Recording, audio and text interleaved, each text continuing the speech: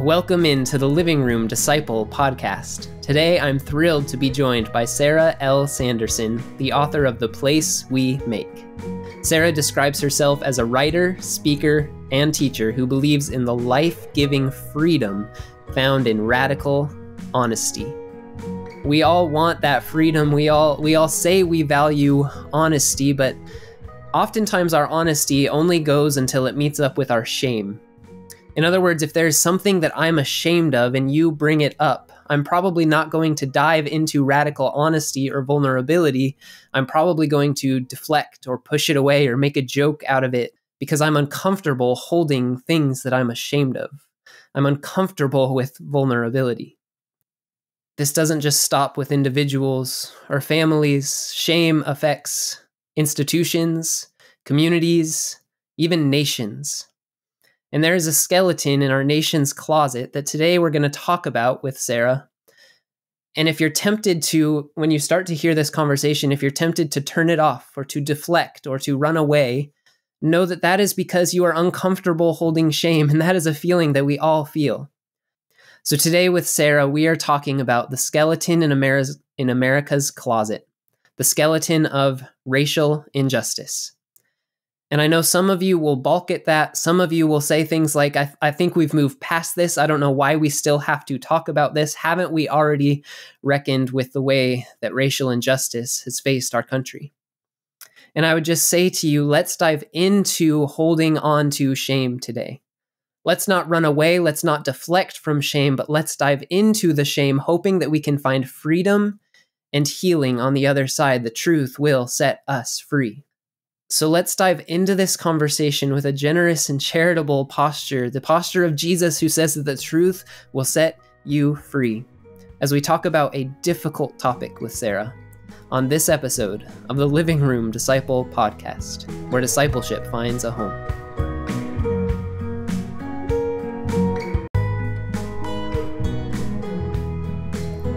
I am here with Sarah L. Sanderson, the author of The Place We Make. Sarah, how are you doing today?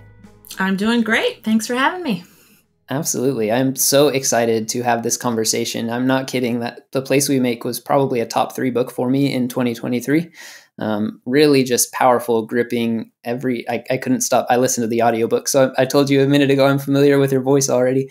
But just I couldn't stop listening. Every chapter that ended, I wanted to keep going regardless of what I was doing. So thank you I'm sure it took years of study and research to tell the complete story, and not to mention the emotional hurdles that you probably had to jump through in order to reach the level of honesty and vulnerability that you shared on the page. So thank you so much for The Place We Make.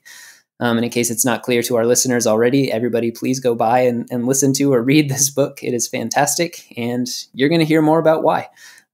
So Sarah, tell us a little bit about the book, and I would love to hear a little bit about why you felt compelled to tell the story of Jacob Vanderpool. Why does his story matter to us? Yeah, so the book is, you mentioned that name, Jacob Vanderpool. The book kind of does 2 things. It tells the story of Jacob Vanderpool, who was a boarding house operator in Oregon City in 1851. And he became the only person exiled from the state, or at the time territory, of Oregon because of his racial heritage, because he was Black. So Oregon was the only state to join the Union with an anti-Black exclusion law on the books.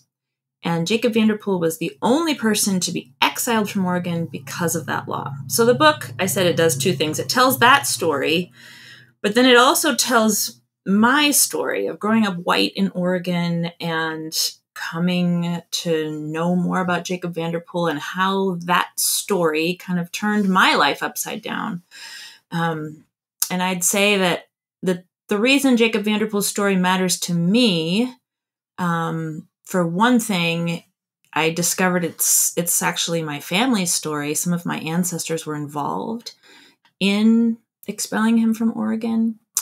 And then it also just illuminated for me so much about the history of racial injustice in this country that I didn't know before. Yeah, absolutely. And so speaking of that, would you say that as a Christian, would you say that we have a responsibility to look into these things, to be aware of these things, to know, not saying that we all need to do research projects and write books about individuals that have had terrible things happen to them, but do you think we have a responsibility as Christians to be aware of these things from our past? I do. And I would go farther than that. I would say that I believe that Christians have the capability to be on the forefront of these conversations. Wow. Because as Christians, we know what to do with shame. And I think that it's shame that prevents so many of us white people from wanting to look, whether we feel shame or it's just something in the background that feels like, oh, I don't think I want to go there. There's a lot of shame, I think, because there's so much history in our country that we don't really know what to do with. But as Christians, we know that we've been loved and forgiven by Jesus. So we should be free to go in I put a smile on my face as if it's joyful. It's not joyful. Like, it's still, there's a lot of lament and grief. But the knowledge that we've been forgiven should allow us to be willing and able to step into this conversation. Yeah. And so other than reading your book, what are some steps that you should say we can take? What are some ways that our education can improve around these topics of race? Yeah, I think that, I think especially for white people, it's hard to know how to locate ourselves in these stories. It's Black History Month. Like, I hope people are going out and learning some stories about, wonderful African Americans who've done amazing things. And that's great. And we should do that. But it's really hard for us, I think, to look at, okay, why did Black people have to struggle so much? Well, it was because white people were oppressing them. And so for white people, it can be really difficult to know how to think about that, especially if it's our ancestors, our family members, our community members, our people. And so what do we do with that when we're talking about the sins of our own ancestors? My hope is that people, will read the book. And then I like I said, I hope that Christians will feel emboldened by the love and grace and forgiveness available to us through the Holy Spirit to say, okay, we don't have to be afraid. Let's find out. Right. Exactly. I've been thinking a lot about the idea of self-justification, specifically when Jesus is having the conversation with the lawyer who goes over the most important commands to love God and love your neighbor. And then it says, seeking to justify himself. He asked, and who is my neighbor? And I think we can often fall into the same pit, seeking to justify ourselves. We say, well, I didn't do that, or that was a long time ago, or even if it was my ancestor, it wasn't me. And you had a gripping section in your book about generational sin and the way the Bible actually talks about how even if I'm not responsible for something my great-great-grandfather did, how there is a sense of generational sin that passes on, and in some way I have to grapple with and I have to be honest about and vulnerable with. So can you speak to that a little bit? Why would that be the case? Yeah, I think that so often, we focus on honor your father and mother, and we think, okay, honoring someone means you can't ever say anything bad about them. But when you look at the Bible itself, the Bible tells the honest truths about, the actual fathers and mothers of the people in the Bible. And so it can't possibly mean that to honor your father and mother and previous generations, that you can never say the truth about what they did. Maybe there's a way even that honoring someone means being honest about them. Because if we're not willing to say the things that were wrong, then how can we ever trust the things that we want to say that were good or that were right? So, and we're really honoring a shadow of them, not really them, if we're not willing to tell the whole truth. Yeah, exactly. Yeah. So I think that as Christians, our call, as we see, there are people particularly in the Old Testament. And sometimes people will say, well, that's an Old Testament thing. That's not what Jesus wants us to do. But man, I love the Old Testament. I just think that the story of the people of God doesn't all get thrown out the window when Jesus comes along. And so when we see in the Old Testament people who step up and say, I'm going to repent of not just my own, but also my ancestors' sins, I think that that's a pattern that can be carried forward even into, what we know of Jesus. Yeah, absolutely. And so stepping even a step beyond that, you were very honest in your book about some prejudices that you've had in your own life, some things that you discovered in your own heart as you looked into your family and your community's history. You started to realize, actually, that didn't stop with them, that it passed down to me in certain ways. And this podcast is actually our general kind of motivating question is, how is blank forming us? And so we'll have a conversation about whatever the topic is, and we're asking, how is that forming us to either look more like Christ or less like Christ? And I think one of the things we often don't pay attention to is history. Our histories form us. We come from somewhere. What is at the source of the river is trickling down to the end of the river, right? Yes. And so whether we are willing to face it or not, whether we're willing to hold the shame and get uncomfortable or not, there are ways as white people that we all have some internalized prejudice and even racism that we need to confront and be honest about. So can you share a little bit about your story with that and what that has meant to you? Yeah. So my first kind of awareness that racism lived in me was when I was 20 years old. And I tell this story in the book. I went to Africa on kind of it was like I don't know if I would call it a mission trip, but it was like a mission adjacent trip. I was definitely there to learn and to serve, sent by my Christian college. And so I thought of myself as, the right kind of white person, like the person who wants to go and show up and help people. And the first morning that I was there, I looked out the window and I just was hit with this thought. It was like before I could even think, I realized that I had a thought that was racist. And I had to go out of my comfort zone, out of my, normal patterns and places where I was normally kind of going in my daily life to the other side of the world to suddenly realize that. And then I was 20 and I held on to that for a long time. And it was like, I don't know what to do with this. And then it was when I started investigating Jacob Vanderpool's story and finding out about the ways that my own family had been involved in expelling him from Oregon. That was when I started to connect the dots. Like, oh, those things that I am aware of that live in me, those prejudiced thoughts or feelings or whatever it is that, just flicker up every once in a while. It's not like I'm going around like steeping myself in these thoughts. But every once in a while, one pops up and I realize, oh, that's there. And what I realized when I started thinking about this is it makes sense because who we are as a society is all built on the past, right? I mean, when I look at my kids are teenagers now.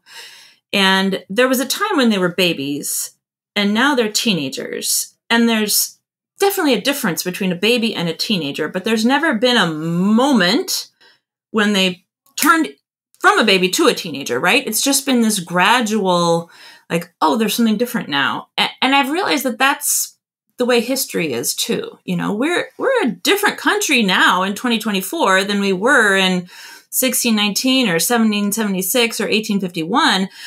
But there's never been a dividing line where we turned from one thing into something else. We've been growing as a society all along. And so to look at the history helped me to make sense of what I was finding in myself. And then it helped me to mark, okay, for myself personally, maybe here's the line where I can begin to say, no, I do want to be someone different. And how do I make that happen? Yeah, absolutely. And I think that's a really helpful framework for looking at some of the complicated Old Testament texts that talk about generational sin. And in our very individualistic culture, we look at those and go, well, how can I be held accountable for something that I had nothing to do with? And it was decades or generations before I was born. But really, the way you describe history playing into our own lives and forming and shaping us, that's exactly right. Like, it's not simply that we are accountable for something somebody else did. It's that because they did that, it trickled down to the next generation. And then the aftershock of that trickled to the next generation. And then ultimately ends up even just a little bit of it in my heart.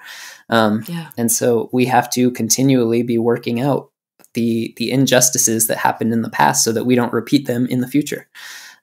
I think Absolutely. that's so helpful as we approach those Old Testament texts and as we deal with the difficulties of our own history and our own past. And so specifically, your book, I've read several books on this subject, but they're usually kind of more big umbrella books that are kind of looking at the whole history across the nation. And the way that you dove into, no, I actually want to know how it impacted literally the town that I live in. Was really fascinating to me, and was something, even as I host this podcast where we ask, how are things forming us? I never thought, how is the town that I live in forming me, as opposed to if I lived somewhere else. And so what was that like for you to go on such a localized journey as opposed to just writing a book about the history of race in the whole country? Yeah. Well, it was a fascinating journey. And I think that what made me brave enough to do it at all, because I had a lot of fear about telling the story, but what made me brave enough to do it at all was that it was small and local. You know, I knew that I was not qualified to talk about the whole history of racism forever, everywhere. And that felt so overwhelming. You know, it feels so overwhelming even to think about. But I felt like if I could just get my hands around this one story, you know, of this one man in this one place and time. And then it became such a fascinating journey because it really did feel like the Holy Spirit was kind of feeding me my next line, you know, in a sense. It was like when I began working on this, I had no idea that I was writing a book. I had no idea what I was going to find. You know, I often, when I'm reading a book, you often sometimes feel like, oh, the author just sat down and like started writing and then got to the end and was done. And that is not how it was at all. It was like I got curious and I researched something, and then that led to something else, and then that led to something else, and then so the whole thing kind of just unspooled. And I mean, even like the things that happen at the end of the book didn't happen until I had written 2/3 of the book. So right. I was like writing the book and wondering, how am I going to end this? And then, you know, this sort of ending falls out of the sky, and it's like, oh, that's how I'm going to end it. So it's been a fascinating journey. Yeah. And I'm sure there's a lot of introspection there and a lot of kind of viewing your community through a new lens and being able to share with people who share that community with you, and all the ramifications of that are beautiful. And I think so incredibly helpful. And an encouragement to me to think more deeply. I remember I was listening to, you had a chapter about how you would take your children down to play in a river or a lake or something near your home, and describing how at one point there were Native Americans who lived on that land. And I was mowing my grass with my son and just stopped and thought, like, at one point, I don't know if there was grass here or what was here. But at some point, somebody else lived here. This was somebody else's home.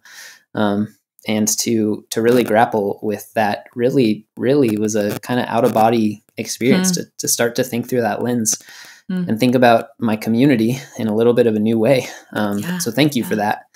And I think a lot of times when we start to peel back those layers, in chapter 2 of your book, you had this description of the temptation when we hear about something like in 2020, we had the stories of Breonna Taylor and George Floyd. And when we hear stories like that, a lot of times our immediate instinct is to go like, oh, I didn't know about that, or to distance ourselves, to go, that is so shocking, rather than going, yeah, that kind of makes sense how that could happen because of the history that we have in this country. So where do you think that impulse comes from? Why do we want to immediately distance ourselves and pretend that we couldn't have even been aware that something like that was possible? Well, I think it's a defense mechanism. I think that,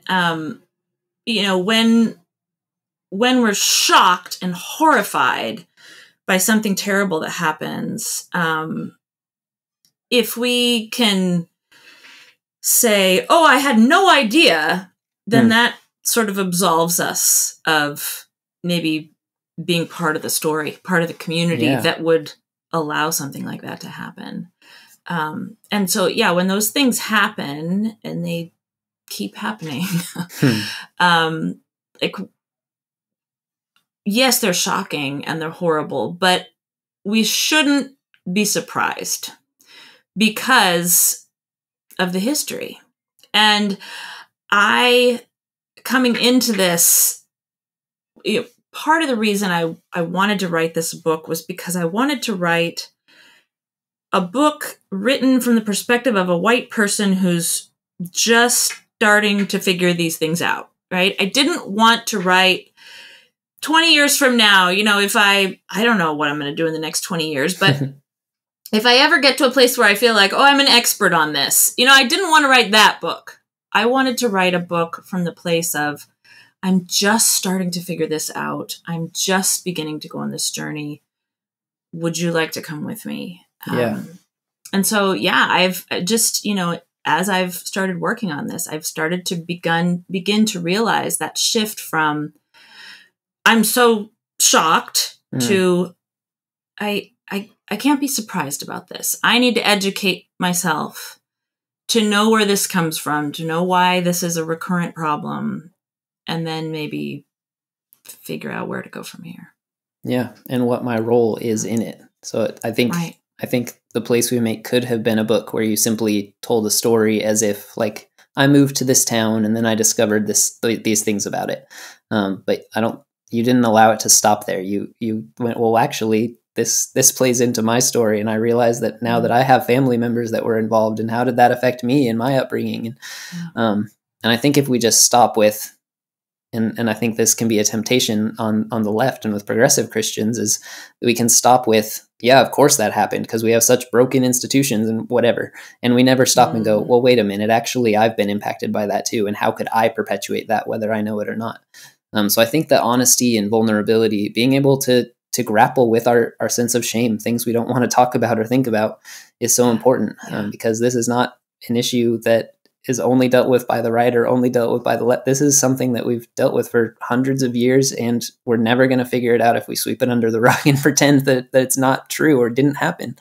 We need to be honest about it. And so I appreciated you describe it as a journey for you. And it did come across that way, that we were on this journey with you. And so I think that allowed you to kind of model for us. And I know you wouldn't say that you're a perfect model of how to do it or anything like that, but it allowed me to think, like, if she could take these steps, then so can I. And so thank you for that. I think of the Apostle Paul writing, "Follow me as I follow Christ." And I think that was a wonderful example of that. And so when we start to grapple with these things that are in our hearts, it's time to do something with it. If we just leave it there, leave it in the dark, but we're like, well, I think about it and I'm honest with it in my head, like, that doesn't actually accomplish anything. We need to bring it out into the light. So when it comes to these difficult subjects, what is the role of confession in your eyes? Yeah. I mean, what is that? I should find out who said this, but didn't somebody say something about confession is the spark that leads to revival or something like that? It sounds good.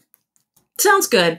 I think that any kind of movement of the Spirit has to begin with, we've got to get honest about our own hearts. Yeah. Right? Because it's really easy to listen to a sermon and go, oh man, I wish so-and-so was listening to this right now. Or, or I hope my husband's paying attention, or, somebody else needs to hear that. But yeah, right.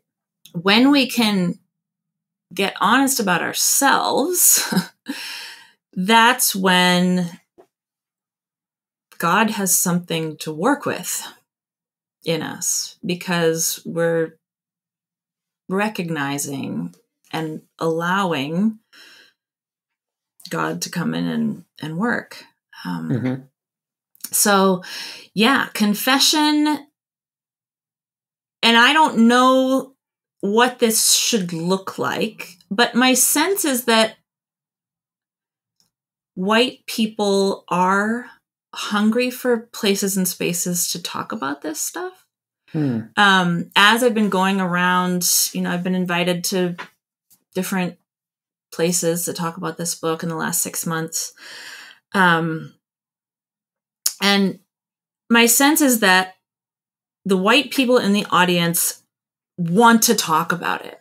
We just don't always know how. And we're a little bit afraid of looking like, saying the wrong thing or doing the wrong thing. And so, I don't know exactly what it should look like. I tell a story in the book about, in Austin Channing Brown's book, I'm Still Here. She describes that after she'll go to a speaking event, dozens or hundreds or however many white people will line up wanting to talk to her and wanting to confess some little racialized sin to her.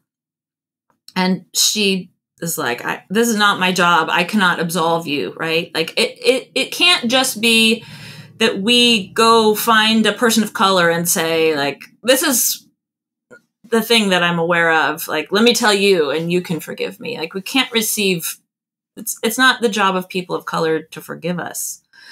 But when we confess to God and receive God's forgiveness, then I think it makes room in our hearts for God to get us ready.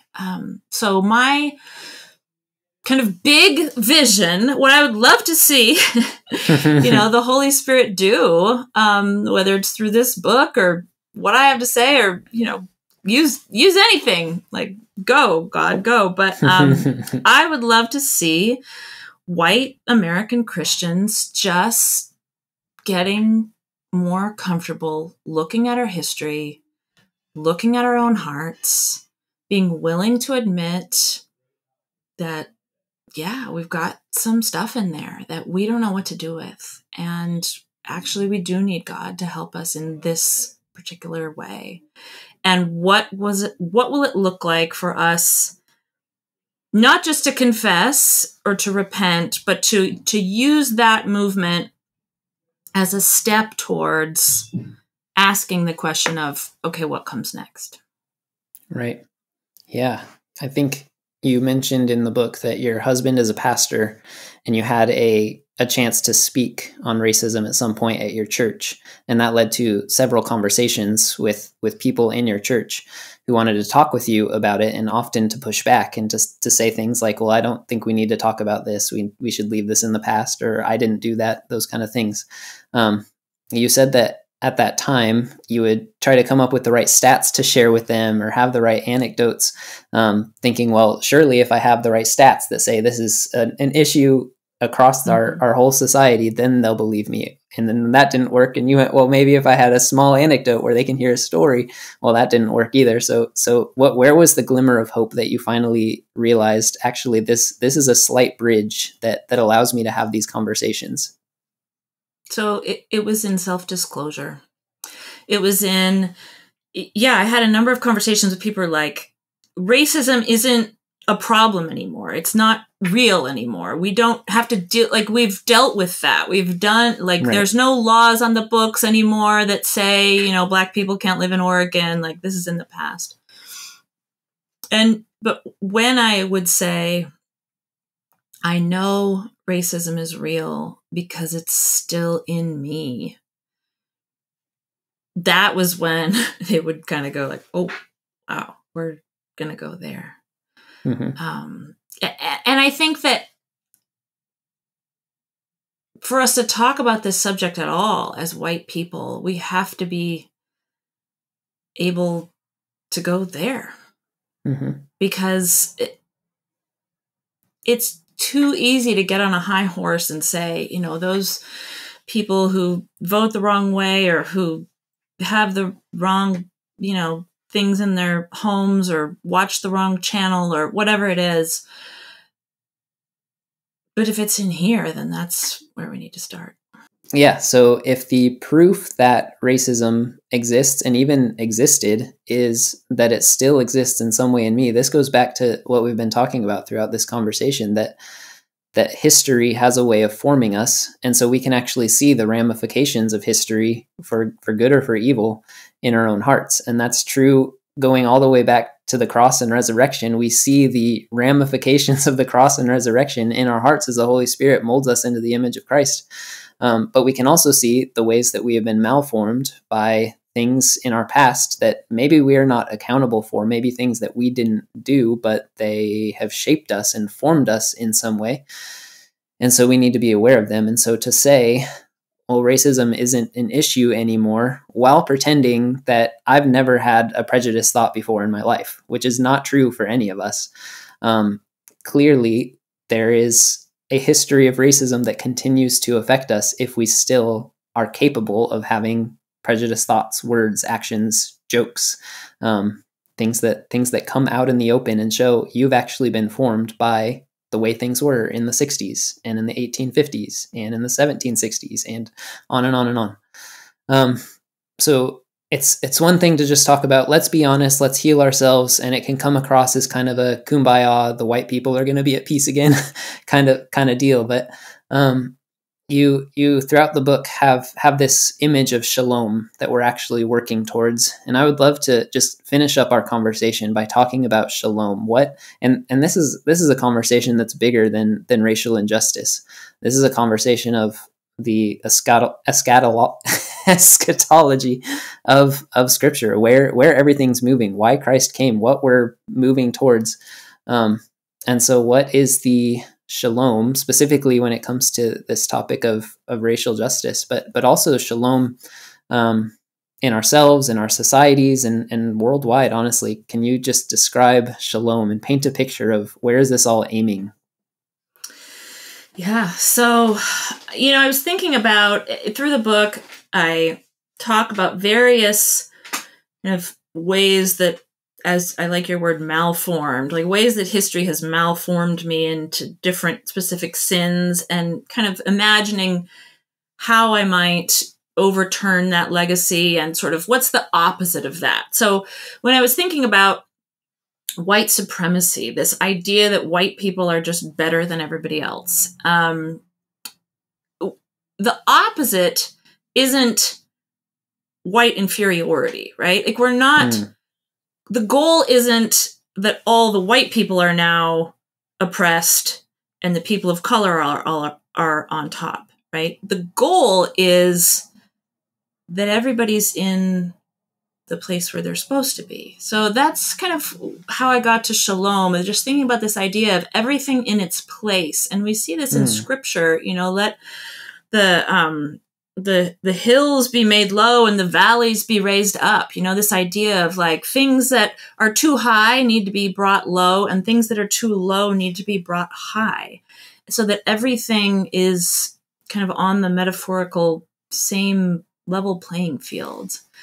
And so I think this will have to be worked out in some very specific, tangible ways. One way that is, we could have a whole nother hour conversation about money and wealth, and how have specific racist practices in our country's history led to this enormous wealth gap between the average white household and the average Black household. And so it's one thing to say like, oh, we want shalom. There's going to have to be some kind of narrowing of that wealth gap. And so what will that look like? How will we get there? Right. And that is I am not an economic policy expert, but my prayer is that as a society, we will get to the place where we realize, yes, something was stolen from people who were enslaved. And we can't move forward together as a society until what was stolen is paid back. Yeah. And that's going to involve money. So that's one way. Reparations, and what that looks like as a society, what that looks like on an individual level. There's a lot of ways that we can work that out together and as individuals. What does it look like for us if we are from a people, a family, a culture who has thought of ourselves as the ones on top? What would it look like for us to start serving others? Yeah. And what I love about God, I love a lot of things about God, but one thing I love the fact that the Holy Spirit is so creative. I mean, there are going to be a million different ways that this will look. And the way that it's going to look for me tomorrow is different than the way it's going to look for me next month or next year. And it's different than the way it's going to look for you or for somebody listening to this. But I think maybe one way to begin is simply to ask God, what would it look like for me to take steps towards shalom in my town, in my community, in my life, and see what happens. I love that. And I'm so glad that you brought that up as well, because I mean, I almost feel a little guilty having this whole conversation. We've been talking about the way that the history of racism is impacting my heart. And I didn't even take a step to think, well, actually the history of racism is actually having tangible effects on Black people who are still affected by it. And the evidence for them isn't just a heart posture. The evidence for them is I still have to grapple with poverty or be forced to live in this neighborhood and I'm unable to purchase a home or whatever it is because of the laws that were on the books just 50 years ago or even more recently. And so just as there's evidence of past racism in my heart, there's evidence of past racism in real living, working social conditions of real people. And so, just thank you for opening my eyes once again, and to look and I think part of what the Holy Spirit does in allowing us to have our imaginations colored to see shalom is allowing us to look through the eyes of another person, to walk in somebody else's shoes, to see from another perspective, from another life story. And so as I read your book, or as I read Austin Channing Brown's book, I can literally see the world, in a sense, through your perspective for just a minute, because the Holy Spirit allowed this to come together. And so I would just encourage people to definitely pick up your book, but also find ways to look at the world through the eyes of our Black brothers and sisters who face struggles that we don't have to face simply because of the color of our skin. And those are still very real because of the ramifications of past injustices, but because of present injustices as well. And so as we wrap up, and I hope that listeners are feeling encouraged to pursue shalom, even though it often goes through the path of shame, the valley of the shadow of death. I hope we can leave on a note that pushes people towards that shalom. But as we wrap up this conversation, I hope our listeners will want to stay in touch with you and pick up your book. But where can we stay in touch with you and follow what you're doing online? So I do have a website. It's www.sarah.sanderson.com. And on the website, you can sign up for my email newsletter, which is very occasional. Do not fear that I will overrun your inbox. I still have a Twitter profile, but it seems like there's kind of been a mass exodus from Twitter lately. I'm spending more time on Threads these days, which is where I met you. So that's great. Instagram, Facebook. That's about it. Yeah, one of those ways. And off the top of your head, do you know your handle on any of those platforms? So I think on Threads, it's Sarah L. Sanderson Writer. Perfect. I think that's the same on Instagram and Facebook, and it's different on Twitter, but yeah, Sarah L. Sanderson Writer. And we'll get that in the show notes, whether it's right or not. Sweet. We'll get the right version in the show notes. Yes, Sounds exactly. good. Well, thank you so much, Sarah. It was a blessing to talk with you. Well, thank you for listening to this episode of the Living Room Disciple podcast. Make sure to check out Sarah's book, The Place We Make, and to support her work online. You can also support our work around here by heading to livingroomdisciple.com and becoming a Patreon supporter.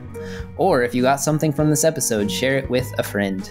Thank you to Anissa Leib for producing the episode, Eric Church for getting it out to you, and Daniel Ramirez for the music.